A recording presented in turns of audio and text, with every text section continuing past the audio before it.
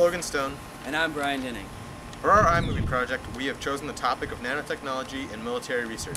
More specifically, we have chosen to focus on the military's research in bettering soldier uniforms, safety, and weapons on the battlefield through the use of nanotechnology. Nanotechnology is a field of science that deals with a broad range of topics. However, the main concept of this new technological term is the ability to control matter between 1 and 100 nanometers. Keep in mind that 1 nanometer is 1/billionth of a meter, and to manufacture devices at the same scale. The buckyball is the basic carbon unit and the key for nanotechnology research. It is the most changeable nanomaterial on Earth, and it allows molecular material to arrange smaller components into more complex assemblies. Nanotechnology and military research is a science that will help in manipulating chemistry and energy at molecular and atomic levels. This new form of technology will develop atomic structures to create new and larger devices, machines, and objects. Nanotechnology and military research is a recent issue that will hopefully evolve into its full potential by 2025.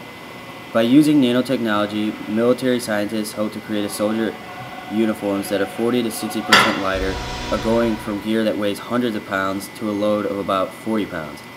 These new soldier uniforms will be able to change colors on command to camouflage in changing environments or even be invisible. They will have the ability to change a shirt sleeve or pant leg into a splint for injured soldiers, or have built-in sensors that supply a recent command post with soldier locations. They will be able to transmit vital signs and medicines to distant medics, along with having a first aid kit on demand. They'll be able to provide threat detection, waterproof everything, and provide enhanced human performance such as jumping over 20-foot walls. The nano-enhanced super soldier possesses abilities and tools unsurpassed by any military technology in the world. Nanoreactive muscle propulsion increases jump height by up to 6 times.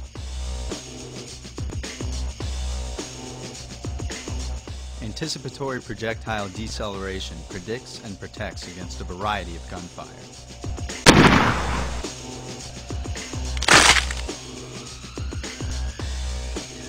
Spasmodic restabilizers snap fractured bones back into place and form an instant cast around the injury.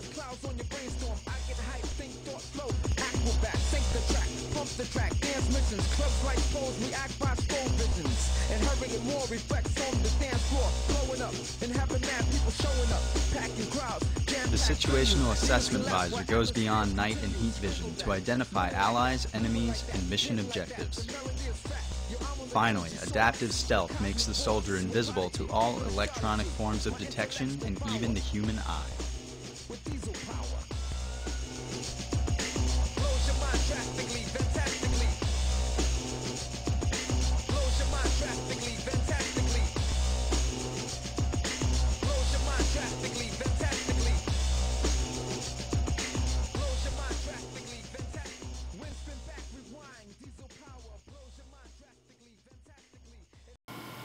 The use of nanotechnology in the military is an interesting topic, but also has many potentially dangerous consequences.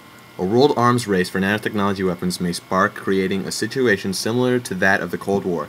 Devices will be cheap, small, and powerful, which means smuggling them will be very easy.